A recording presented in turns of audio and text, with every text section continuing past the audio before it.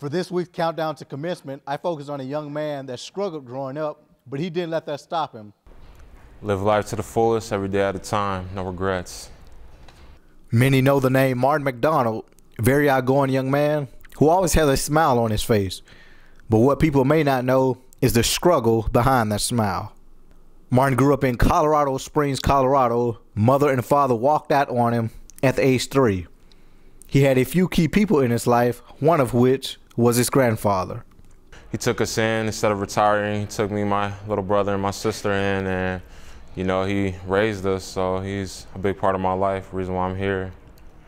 A devastating knee injury in high school threw all chances of playing Division I ball out the window, but the light at the end of the tunnel shined on Baker University. He's at the weight room every morning at 6 a.m., and he takes his aggression and anger out on the weights. You always got something going on in your life, where it's homework, people just, messing with you or whatever it is. Just having a stress reliever, which is the weight room with me, I can just take it all out on that, come out relieved. He volunteers to help friends of his in the exercise category.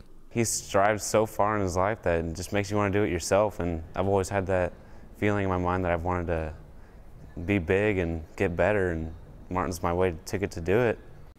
On May 19, 2013, Martin will be the first person in his family to graduate with a college degree, and hopes his story inspires at least one person to keep going despite their struggles. There's always going to be negativity in your life, you know what I'm saying? So just turn that negative energy into positive energy, and do something great with it. Nick Williams, KNBU-TV.